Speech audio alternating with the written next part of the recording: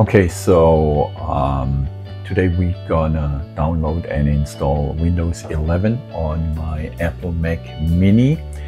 It's Mac Mini M4, and sometimes I need access to some Windows software, and we are using Parallels Desktop today to install that. The good thing with Parallels Desktop, actually, when you install it for the first time, it's asking you if you want to install Windows. That's what we are doing, but of course with Parallel Desktop you could also install Ubuntu or any other Linux software, but in my case we actually go with the pre-settings of Parallels. So when you really install Parallels, it's gonna ask you right away, do you want to install Windows, and it's downloading Windows 11 directly from Microsoft, of course the ARM version.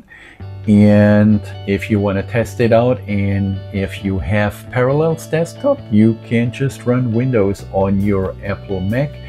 It's running pretty fast on any Apple Mac with a Mac Silicon, and it's actually running pretty fast also on my Mac Mini with the M4 chip.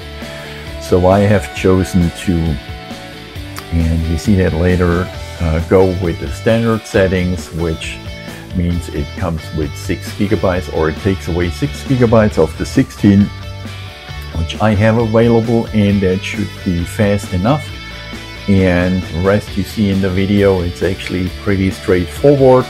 It takes approximately 15 minutes from downloading Parallels to install Windows 11, and after 15 minutes you can actually run Windows 11 on your Apple Mac if you have a Mac with an original or with a Apple Silicon.